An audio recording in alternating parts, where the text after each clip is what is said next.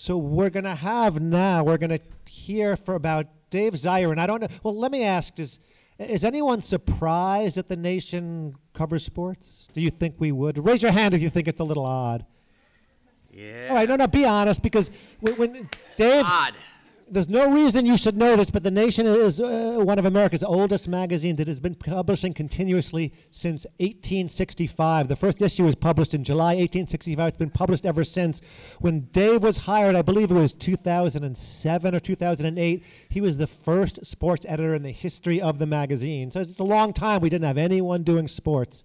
When he was first hired, no joke, Katrina tells us better than I, she got nasty letters like, what, you're wasting your space on sports? Why are you, that's frivolous. What are you going to be doing, fashion next? I mean, we heard this stuff frequently. After about, I don't know, 6 months, a year, Dave's work had been out there. People had a chance to see what he was doing. Never got another letter like that again. Now we get letters, no joke. You got to give this guy more space. Why did he write more for you? We asked him, Dave, why don't you write more? He said, I can only do 3 times a week. So we get as much out of him as he can, but he really has been at the forefront. I don't know if there's anyone in the country, or I know for sure there's been no one who has taken the intersection of politics and sports and put it together in a way like Dave has. He started doing this well before Colin Kaepernick, well before the wave of protest that's been hitting the sports field. He was really ahead of his time. Now every political publication covers sports. You can't afford not to. Dave saw that coming, and we were really proud to sort of have him as part of The Nation. I thought he's written like 8 books. He's actually written 10, because he does like 2 a year, and they're all really good. So I would encourage you to check him out. He also, I don't know how he finds the time, but he also hosts a weekly podcast. It's called the Edge of Sports Podcast. You can hear it at thenation.com, also on Sirius. I would encourage you all to look it up. I don't have much time, but I always listen to this. And I happen to be a sports fan, but even if you're not, it's well worth listening to. I have a lot more to say about him, but I should probably, he's more interesting than I am, so I'm just going to give him the floor. He's going to talk for roughly about 15 minutes. Then again, as we've done previously, we really want to hear from you. So we have some time set aside with these 2 mics for you to come and ask whatever questions come to mind. We hope you take that opportunity. So again, I'm proud to introduce my friend and colleague, Dave Zirin. Yeah, thank you.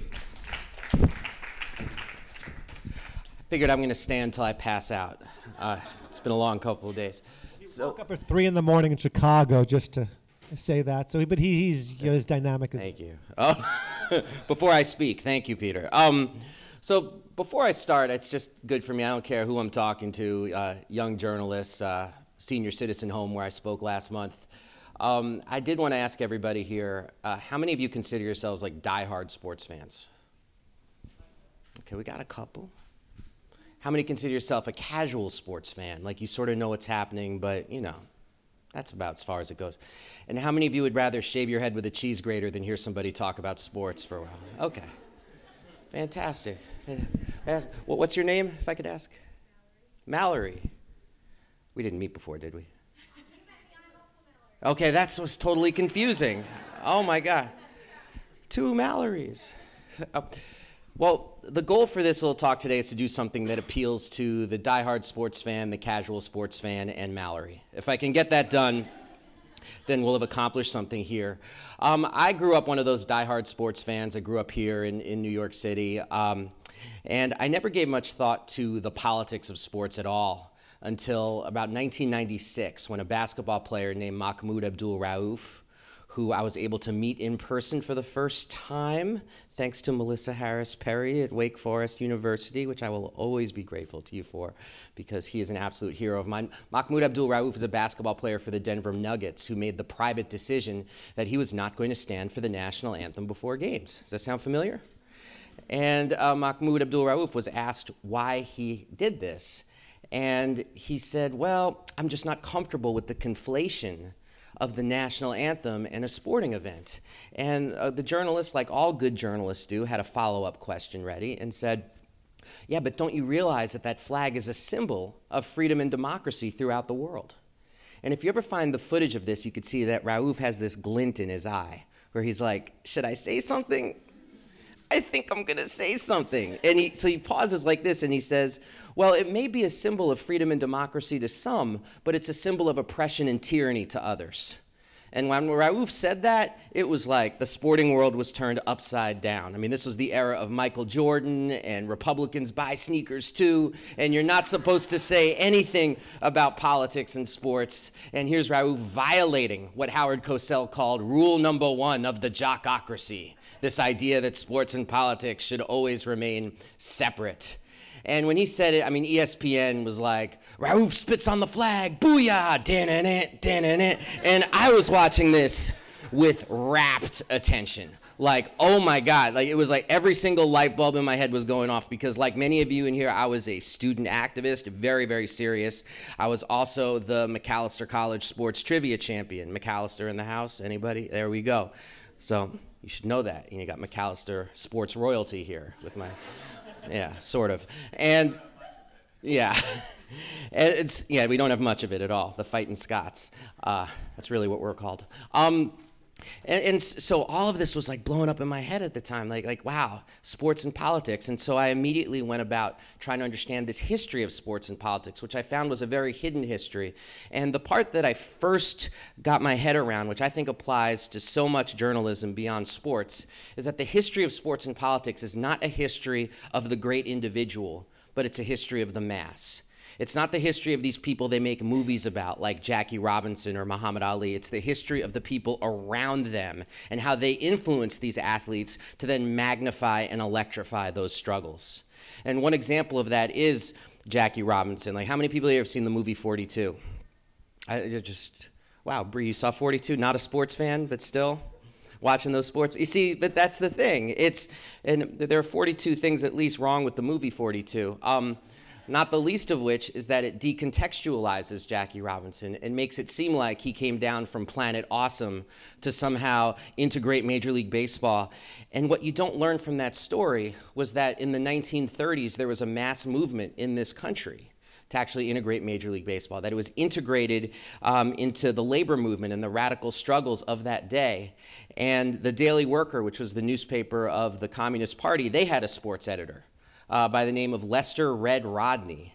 And Lester Rodney reported upon and organized struggles around this issue. And we were having all these discussions about objectivity and what that means when you're a reporter. This is what Lester Rodney would do. He actually had a press pass where he could go into the dugout after games. And one day at Yankee Stadium, there was a young ball player there named Joe DiMaggio. And someone from the New York Times asked Joe DiMaggio, "Hey, Joe, who's the best pitcher you've ever faced?" And Joe DiMaggio, just, it's a teenage kid, just thought to himself, and he said out loud, "Well, I think that would have to be Satchel Paige in the Winter League. That Satchel Paige was really good." Satchel Paige, of course, is a Negro League legend. And when he said that, you could have heard a pin drop in that dugout. Next day, New York Times didn't run anything about it. None of the newspapers ran anything about it whatsoever. It was like Joe DiMaggio didn't even say it, except in the Daily Worker, where Lester Rodney put in a huge font, "DiMaggio says Page is best. Integrate baseball now!" Exclamation point, exclamation point. And those are the sort of things that Lester Rodney would do. There would be open tryouts at Yankee Stadium, which they would do as a public relations ploy, and Lester Rodney would come out and bring black ball players from the neighborhood to try out and actually dare the Yankees to keep them off the field. They did petition drives. They used their newspaper as an organizing center to integrate the game. And I know all this because I was able to interview Lester Rodney at great length. He lived to be 94 years old.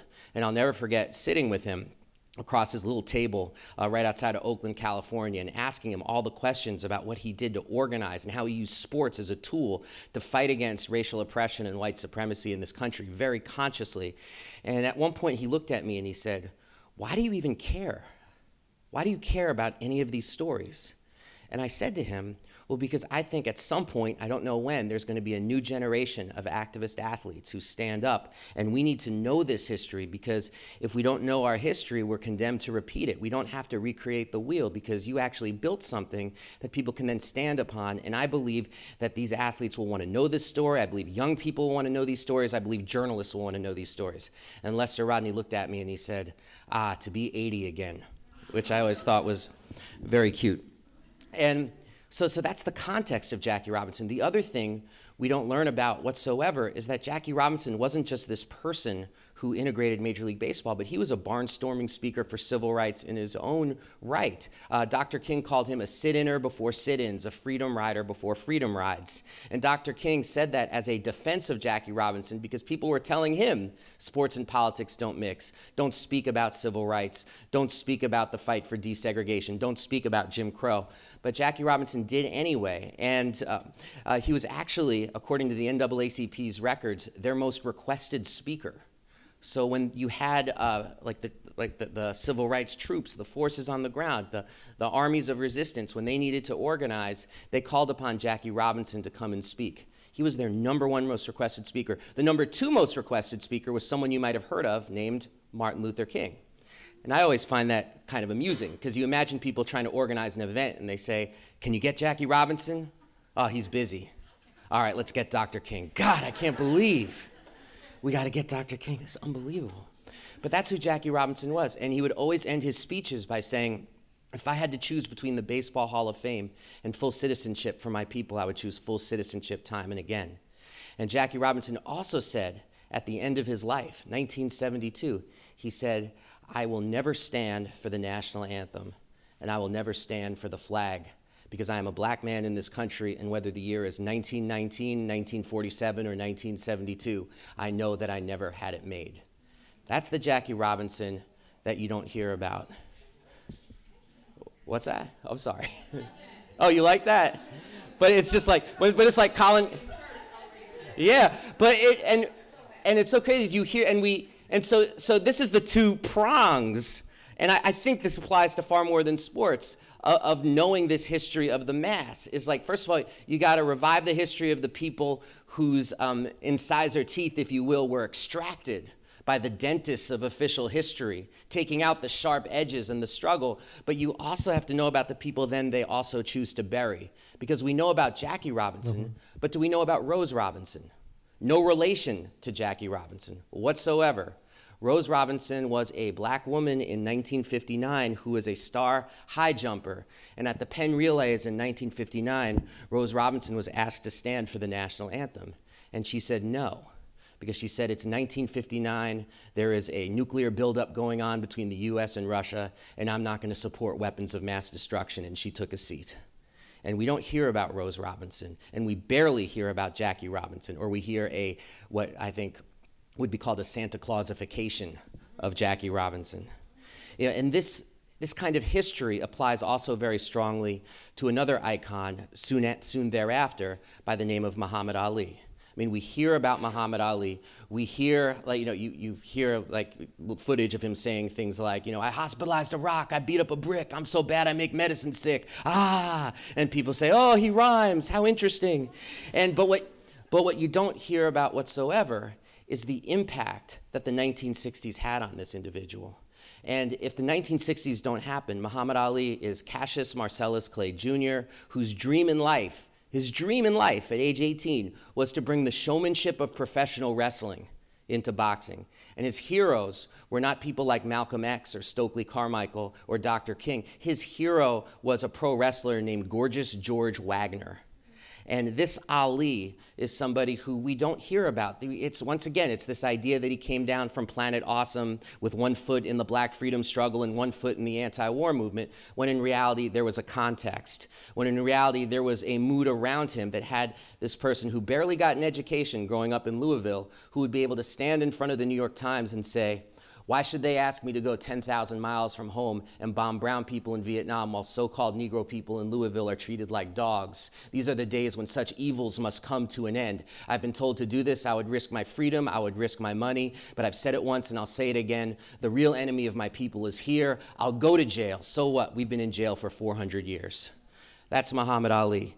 And he said that because he felt it and because he heard it in the streets. And that's how it entered his heart, and that's how it entered his mind. And that's also how it entered the memory of Black America in a way that it does not enter the mainstream media. And I saw this firsthand when I went to Muhammad Ali's funeral the year before last. It was one of the most amazing experiences of my life. And because to go to that funeral, I mean, thousands upon thousands of working class and poor Black families from the southeast of the United States descended upon Louisville to stand in the streets while a citywide caravan of limousines came across. And as soon as I got to Louisville, I said, you know what, the story is not Bill Clinton speaking at this funeral. The story is the thousands of people who have come. And so instead of going inside where I could have gone, I stayed outside for The Nation magazine because I knew that that's where the story was. And it was an experience like I've never had. And one of the things about it was you had thousands of people, some of whom were barely alive when Muhammad Ali was in his heyday in the 60s, or not alive at all, and they're chanting, Ali, Ali, as the entire procession goes by. And one of the cool things was, I gotta tell this little story, but this is part of what you'd miss if you were just inside, is that Will Smith was a part of the procession, and Will Smith was leaning out of the car of one of the limousines, like past his waist, and he's giving high fives to everybody. And I have audio tape of what this sounded like. It was like this. It was like, because remember, the cars are going by, and it was like, Ali, Ali, oh shit, Will Smith, Ali, Ali. And later, and again, this didn't get national publicity at all, but Will Smith later was asked like why he leaned out of the car and gave all these people high fives, asked by a local reporter. And I was privy to be able to hear this. And Will Smith talked about when he was filming the movie Ali almost 20 years ago. And Ali was there on the set, very incapacitated by Parkinson's disease, but he was still able to grab Will Smith by the arm, and he said to him, Will, we gotta go take the bus. And Will Smith looked at him and he said, I can't take the bus, I'm the Fresh Prince. If I get on the bus, I'm going to be mobbed by people. I can't take the bus. And he looked at him and he said, Will, sometimes you got to let the people touch you so they know you're real. And that's a story. There's a story there that otherwise would not be told. And that story is seen throughout the history of sports. And it's one that we need to tell, and one that we need to continue to tell. And I would make the case that we could tell the history of LGBTQ liberation in this country. We could tell the history of black women in this country. We could tell the history of the feminist movement in this country, and do it all through the lens of sports. This movie came out just last year with Billie Jean King, with Emma Stone as Billie Jean. Did anybody see that movie? Yeah, not a lot of people saw that movie. It was Emma Stone and the boss from The Office as Bobby Riggs playing against each other in the famed Battle of the Sexes match in 1972, and Michael Scott, yeah. But the part that movie did not tell, the part that movie would not tell, was the fact that Billie Jean King existed because there was a women's liberation movement, and that Billie Jean King herself was deeply influenced by the black freedom struggle and the black freedom struggle in sports, and felt like she could do what she did precisely because there was a movement for black liberation, and she felt like this was something that women needed to do. The other thing you didn't hear about in that movie at all was that Billie Jean King lent herself to a full-page ad where the heading was simply, I had an abortion, and she put her name under that.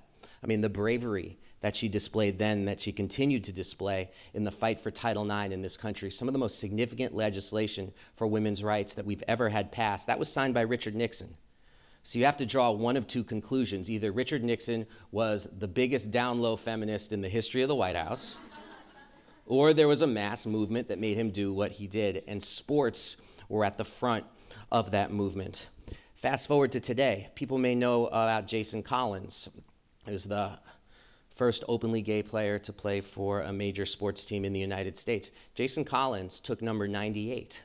And you would see him on the court wearing number 98. And you don't ask the question, why is he wearing number 98? What's that about?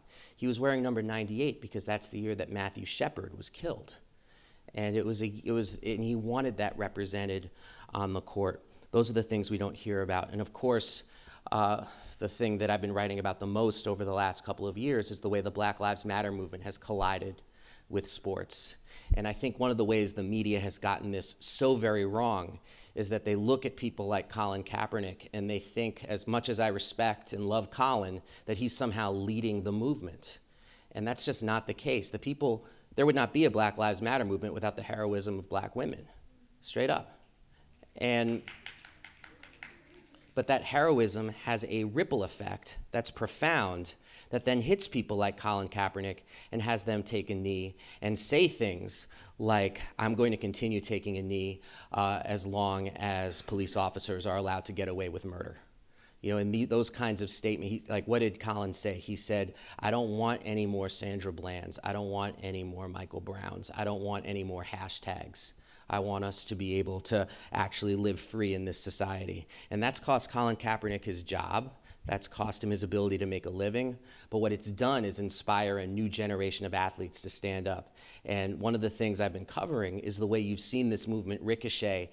And this is not something you see on ESPN, but in high schools, in middle schools, in football, in soccer, cheerleading. There was a school marching band that played the national anthem, and they all took a knee while they were playing the national anthem. One of the people who took a knee had a sousaphone. You know what a sousaphone is?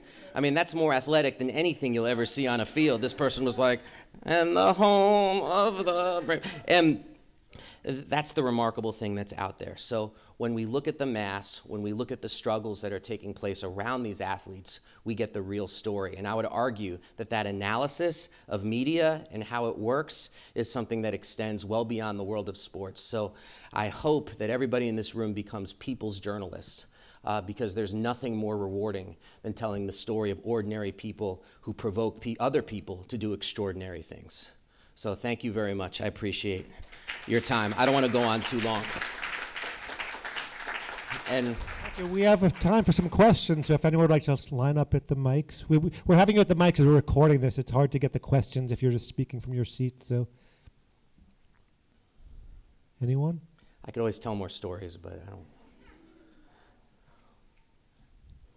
Hi, thank you. My name is Aaron. Hey, Aaron. I really enjoyed your comments. Thank you. I wanted to ask, what's it like writing about a topic like sports that isn't inherently viewed by the public as political, and how, just what's your approach to, inserting that?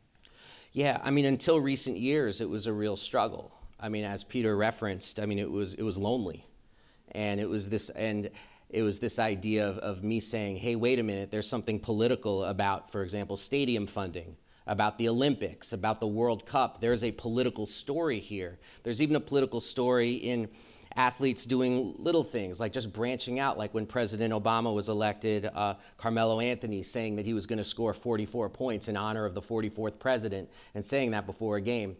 He only scored 29, which I don't think was a Woodrow Wilson tribute, but I'm going to make that case that wasn't his intention. But just any time an athlete would say something political, like I would take one tiny little quote and turn it into like a 650-word article, and sometimes it really was a stretch, and sometimes it was a reach, but it was still important because it was holding on to that tradition, what Howard Bryant in his recent book calls the heritage of athletic struggle, and anything that kept the heritage alive was something I was going to write about. In recent years, that little flame has, of course, become an inferno across the world of sports. Whether you're talking about not just the Black Lives Matter movement, but the Me Too movement, and you see the way that sports has this power to amplify these different struggles. And now, not just left-wing websites like Think Progress, for example, having a regular sports beat and things like that, but also you see mainstream outlets like ESPN, SB Nation, realizing that the big picture actually is the story. Like, it's not just about statistics. It's not just about what J.R. Smith does or doesn't do in terms of knowing how much time is left in a game, to use one example. But it's also very much about, very fundamentally, how sports operates as a national language in our society, and how we can decode that language for a popular audience. Thanks. Thank you. And I'd just say really quickly is, like, when I started, like, the pond was so small, and now it's really big. And I've had people ask me that, like, is it a good thing or a bad thing that there are more people doing the kind of work you're doing? And I think it's fantastic. And it's terrific, particularly women, people of color, like LGBTQ, like Outsports, which is a terrific website about LGBTQ people in sports. It's an amazing thing that's happening. And so I want to encourage anybody here, if you're thinking about a career in journalism, to not overlook sports. Hi, I'm Ryan. Loved your comments. Thank you for all of those stories and anecdotes. They're fantastic and amazing.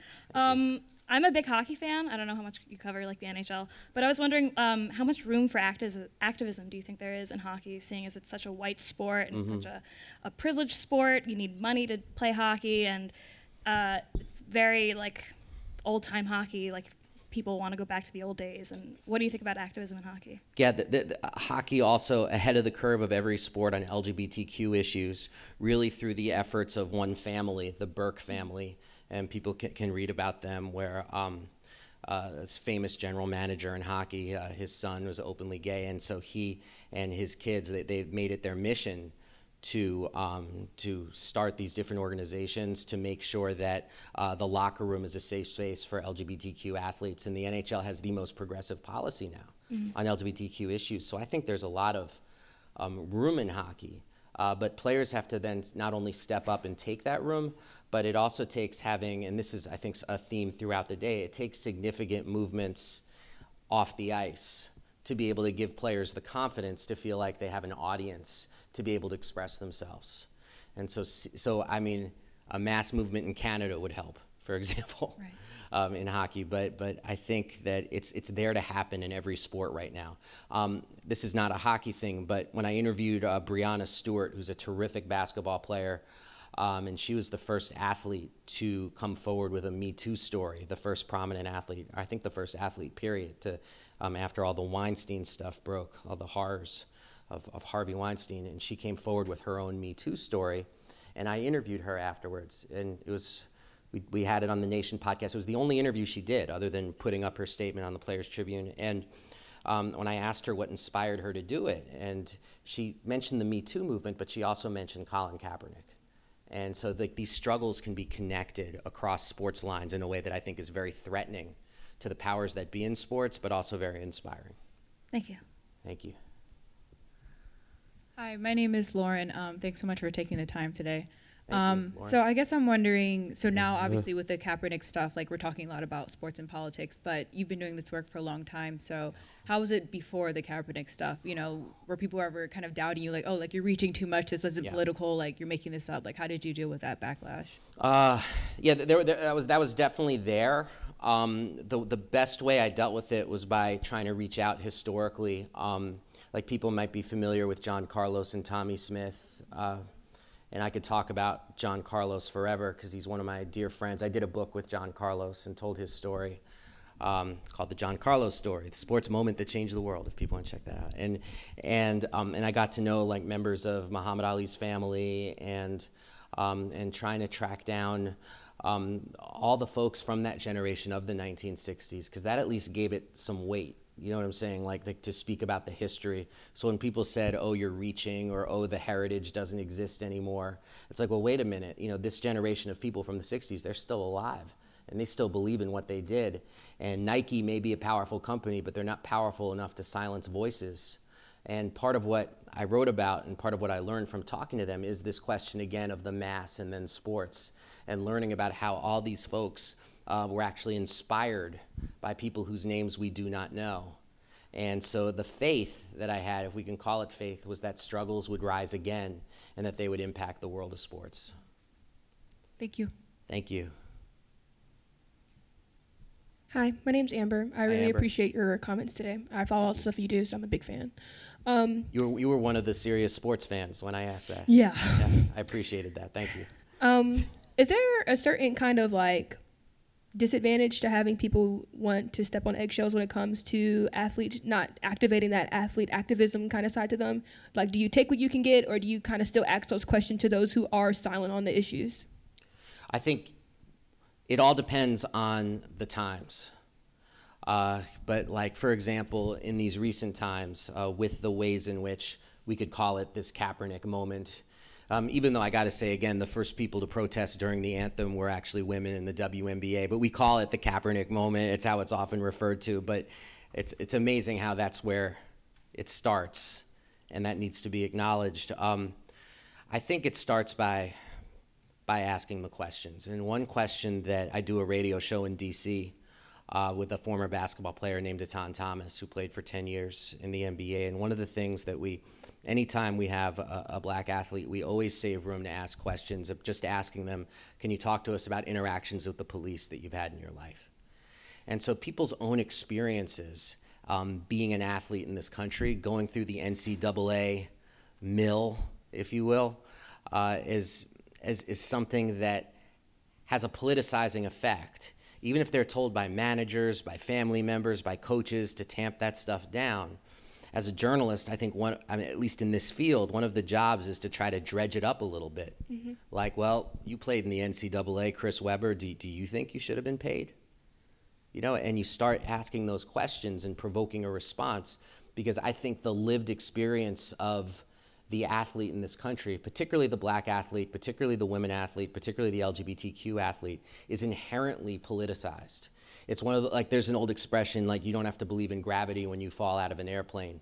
You know, you're still gonna fall. Mm-hmm. I mean, it's the same thing with being an athlete, because that's not who these games were originally built for.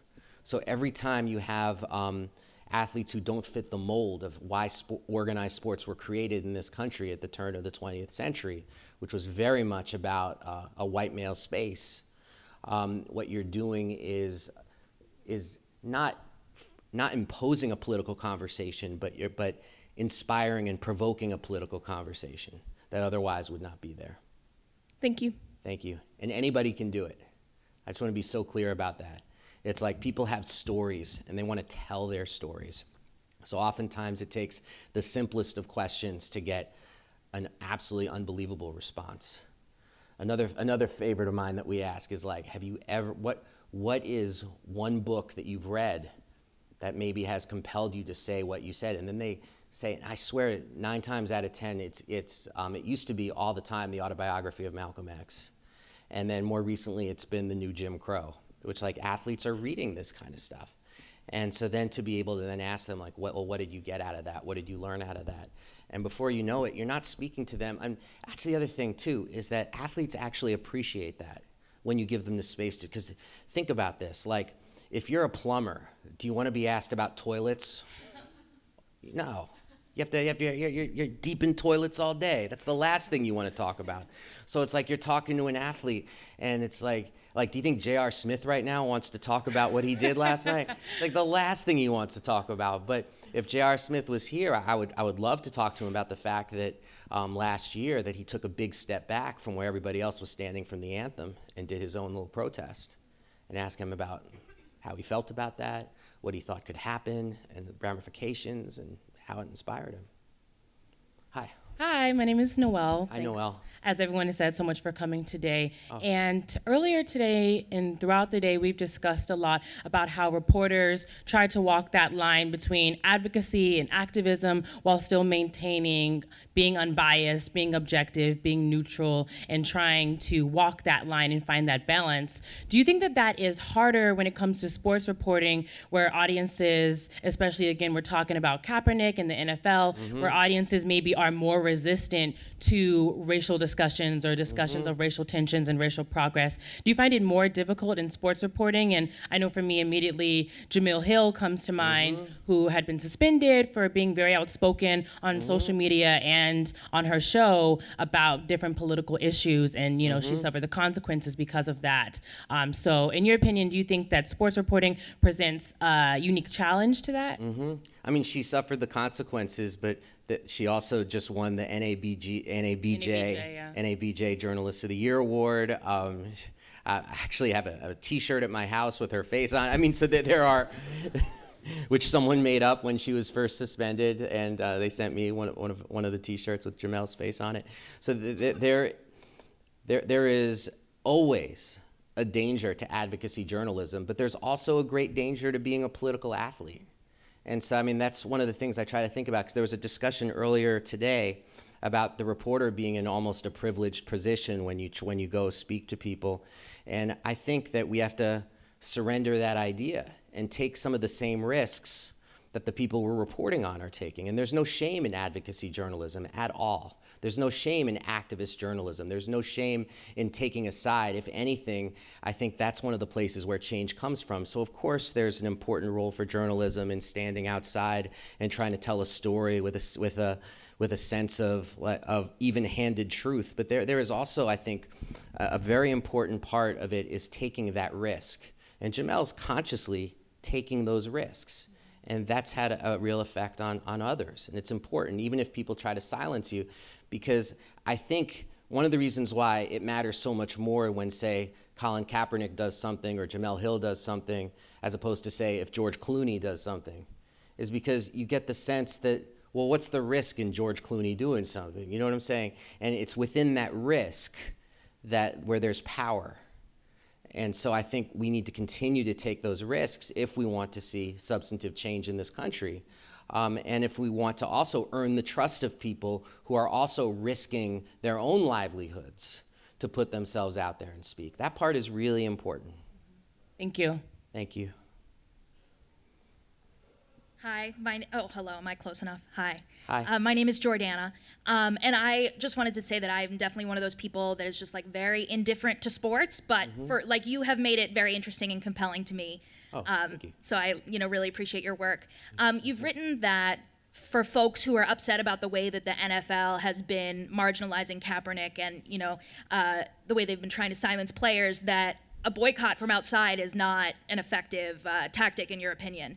And so I'm wondering for fans, for folks who are watching, what's a better way to, show support for the players who are taking a knee, or to, show disapproval of the NFL trying to squash that protest, if not like how else to make our voices known? Oh, actually, no, I think a boycott, if organized, can be very effective.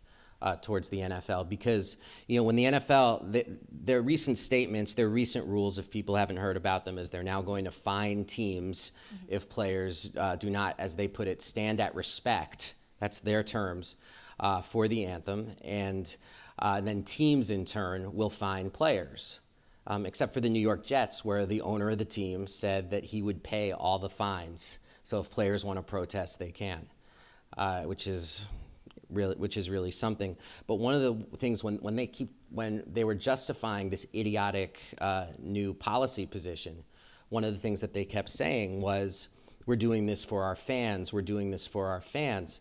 And what they're not saying, what they should say is, we're doing this for our white fans. And that's what goes unspoken. Because when you see the polls, and people say, well, football fans are very polarized around this issue, that's a lie. White fans are polarized around this issue. If you look at statistics of black football fans, they are in support of players having the right to protest. And so overall, the numbers are 60-40 in terms of the latest poll I saw. It's in that 60% that says we don't think players should protest, where, that's white fans. And so I think like a boycott, like the NAACP has proposed, because of just the blatant disrespect that they have for black football fans, is something that's worth pursuing. And you've heard now about that some NFL players are talking about not playing this year as a form of protest. So to me, it's like every tactic is on the table. The NFL is running itself right now like an alt-right cabal of the Trump administration. And so I think all protest on that front is totally legitimate. Thanks. Thank you. I'm going to take the mic down. Okay.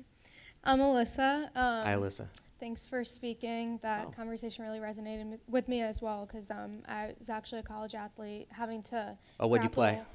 Track. I ran track. So, but you kind of touched on this when you talked about the cultural history of America and sports, but more on a global scale, I guess. Mm-hmm. So I don't want to speak for all countries, obviously, but I am thinking particularly of soccer in Europe. Mm-hmm. And a lot of European nations, Spain in particular, their soccer teams there's no line between politics and soccer. I know during the referendum in Spain, Barcelona was Catalonia, and Madrid was the rest of Spain, and that goes back to the Spanish Civil War. I mean, those roots run very deep. Decades deep in terms of your political affiliation being connected to the soccer team that you support. But exactly. So I was just wondering, in your opinion, what is it about American culture and American sport culture that makes America so different, I guess, from some of those other European nations? Well, this is the only country on earth that calls our national champions world champions. It's true. This is one of very few countries that actually, very few, I think it's like 3, that they do national anthems before sporting events. So you have to pay fealty to the country beforehand. And find another country with cheerleaders. I mean, you're not going to do it. There's a very particular way that sports, I'm not nothing against cheerleaders. I'm just pointing, I know, I got all love for the cheerleading community. Unionize, please.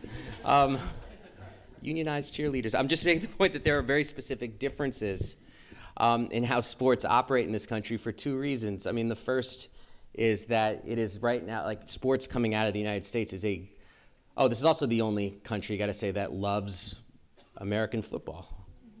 I mean, it's like they're trying to penetrate Europe. They're trying to develop U.S. football culture in Europe. And I mean, it's unbelievable. You go to those games and it's a lot of U.S. expats and people who wandered over there from the hash bar in Amsterdam to watch a game. It's not serious at all the way soccer is serious. My friend who's from Puerto Rico, he said they call U.S. football, they say we have football, and he means soccer, and there's football imperialismo. And he said, and that's football. And so when we talk about, and he said even people who are fans, like they say, who's your favorite football imperialismo team? It's like, oh, I like the Jets or whatever. And that's my favorite football imperialismo team. And so I think 2 reasons. One has everything to do with U.S. hegemony and the fact that, I mean, if you're going to have a country like the United States, which is the most powerful country that the world has ever known, economically, militarily, imperially, its sports culture is going to reflect that dramatically. And so I think that's what has always distorted and warped sports culture in this country, going back to its very beginnings, when the original aim of baseball, one of the founders of baseball was a guy named Albert Spalding. People might have heard of Spalding Sporting Goods. And he delivered this famous speech called Baseball is War, which was all about how baseball was going to be used to settle, quote unquote, the Caribbean around the United States. So this has always existed. But that's, again, like what makes it so electric when athletes do protest within this space, because it is this very conservative space. And when you have people stand up to that, you're also connecting with a lot of fans who love sports but hate so much of what comes with it. Thank you. Well, thank you. And can you all please join me in thanking Dave? Thanks. Did you want to sum up things? I got nothing to sum up. I just think I love coming to this because it's really inspiring. And I loved my breakout group before, and I hope everybody keeps doing the amazing work that you're doing. Thank you. Oh, we got Melissa. Yes, we have one time for one last question. Absolutely. So I don't know if you were in earlier when a lot of the young people were asking questions about sources. So I know that one of the things you do is you build very long-term relationships. So you sort of glossed over your relationship with John Carlos, for example. One of the reasons you've written these books is because you have very long-term relationships with folks that you have written these texts with. And so one of the conversations that's come up repeatedly over the course of the day has been about being a journalist, while also telling the stories of people with whom you have relationships that go beyond the story. So I wondered if maybe you would share with us a little bit about how you get the story right when you really genuinely adore the subject of the story. Well, it ain't easy. That's a terrific question. I mean, it's especially when, like I said, like I started out like reporting a lot on this older generation of athletes as a way to keep that heritage and that tradition alive. And sometimes folks like to tell some tall tales. And there's the temptation to want to print those without fact-checking them because these are their memories and they hold them so dear, but they're memories that have been refracted through time to so many degrees that the next thing, like I don't want to name names, but a very famous person from the 1960s sports scene, I don't want to say their name, but I did a series of long articles about them. And then one day we're sitting, hanging out, and I'm just, like Melissa said, I'm adoring this person, and we're sitting and talking. And he turns to me and he says, "Man, this reminds me of that time I smoked some weed with Jimi Hendrix." And I'm just like, "What?" And he said, and he's like talking to me seriously, and he's like, yeah, and then you're not going to believe who came in and then just started smoking a little weed with us, but it was, Bob Marley. And I'm just like, what? You're just saying this to me casually right now? And I got to say, there is no way this story was true. There is no way that he was smoking weed with Jimi Hendrix and Bob Marley, and that he would only tell me this for the first time after we'd known each other for a number of years. And so I wasn't going to go to Peter and then Katrina and be like, I've got this amazing weed story we're going to run in the nation. We would have run it. You would have run it. But it's just to say that it's difficult. It really is difficult because building relationships over time, I mean, it takes building trust, but sometimes you really do, particularly when dealing with older generations of folks, you have to protect your sources sometimes from themselves and make sure that they're telling a story that's true and that's verifiable, because the people, you'll pay a price for that as a journalist, but they'll pay an even deeper price if it's found out they're not telling the truth. So I think that's part of the responsibility, we could call it the responsibility of adoration, is that you want to also protect the people you care about from themselves. Thank you, Dave. Thank you.